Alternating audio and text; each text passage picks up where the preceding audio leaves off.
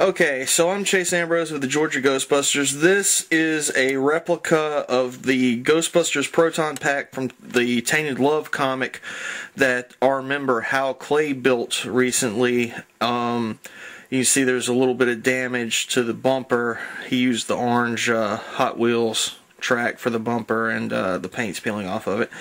Anyway, he's building a more accurate pack for this. This one's a little bit large, but I'm a fat dude, so I went on and bought this from him, and I decided to install some lights in it. He had a light kit, which the remnants of are right there, that didn't really work too well. So the lights that I chose are this strobe light kit that you can get at Walgreens for $10. And there's a couple of guys on the gbfans.com boards that have used this in their regular Proton packs. The problem with using it in a regular Proton pack is the basically it blinks 1, 2, 3, and then 1 and 4 both blink at the same time. So it doesn't really look very accurate. But if you're going for, if you're not really going for accuracy, it's a good substitute.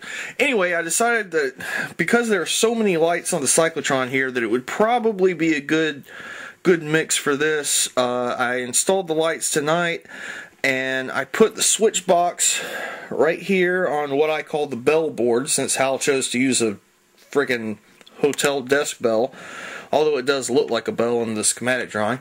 Anyway, my plans are to put a warning sticker of some sort on the box so it's not so obvious that it's a switch box.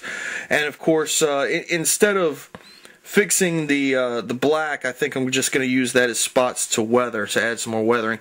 But anyway, here is what the lights look like. As you can see, they cycle around the cyclotron, and I had 2 extra lights. And these lights come with little chrome bezels around the bezels? I don't know. Anyway, they come with little chrome things around the light itself. I literally just put some pressure on it, broke those apart, and pulled them off. I don't know if you can see it or not, but I pulled them off of, well, not with the ribbon cable in the way. I pulled them off of the light, just kind of broke them around it, so the chrome is still surrounding the lights. And since I happen to have 2 more, I just positioned one on one side and one on the other. But the end result looks pretty good. And oh shit, yeah, my battery's dead, so I'm plugged in. Anyway, here it is with the lights off. So there you go. Any future builders of shoulder packs from Tainted Love, $10 light kit looks pretty badass. Just a little piece of advice from your friendly neighborhood Georgia Ghostbusters.